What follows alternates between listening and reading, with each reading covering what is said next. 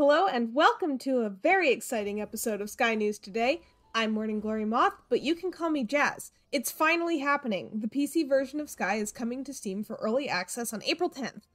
To celebrate its release, there will be quite a bit going on in Sky. First off, a new prop designed to look like the companion cube from Portal will be added to the aviary shop and will be worth 50 candles. This item is exclusive to the Steam release, but don't worry, it's not limited edition, so you'll have the opportunity to acquire it in the future even if you cannot play on PC right away. I will be buying this immediately, and I wonder if it will be huggable. I hope it's huggable. The Journey Pack, which is currently an exclusive in-app purchase for the PlayStation release, will be made available for all platforms as well. It costs $24.99 US and will also remain available in the game menu shop after the launch celebration. PlayStation players, let me know how you feel about this choice in the comments below. Next up, Candles and Hearts.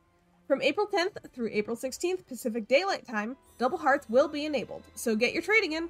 A reminder that this feature is manually enabled, so it may not appear exactly at reset.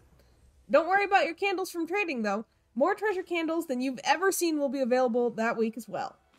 Rather than just one realm, 4 treasure candles each can be found in Daylight Prairie, Hidden Forest, Valley of Triumph, Golden Wasteland, and Vault of Knowledge, totaling 20 candles. I imagine their locations will rotate each day, and with this amount of candle cakes, TGC jokes that they should have added a fire extinguisher prop. Finally, special traveling spirits will be visiting in Celebration.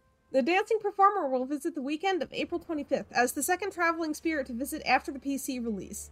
This spirit was the winner of the Traveling Spirit vote that was a reward for getting a certain number of wish lists on Steam. The first spirit to visit, of course, will be a certain spirit who always visits upon new releases. This is certainly exciting, and there's a lot that players can do to get ready. TGC encourages practicing different game aspects such as the trials and visiting spirits to help guide the oncoming wave of moths. Remember to link your Steam account to your Sky account before playing on Steam through a mobile account, and wishlist the game on Steam to be notified when the early release drops. Finally, demo and beta players should note that there will be a blackout period from April 1st up until the release date, so TGC can finish polishing up the game. I can't believe that it's almost here. I'm so excited.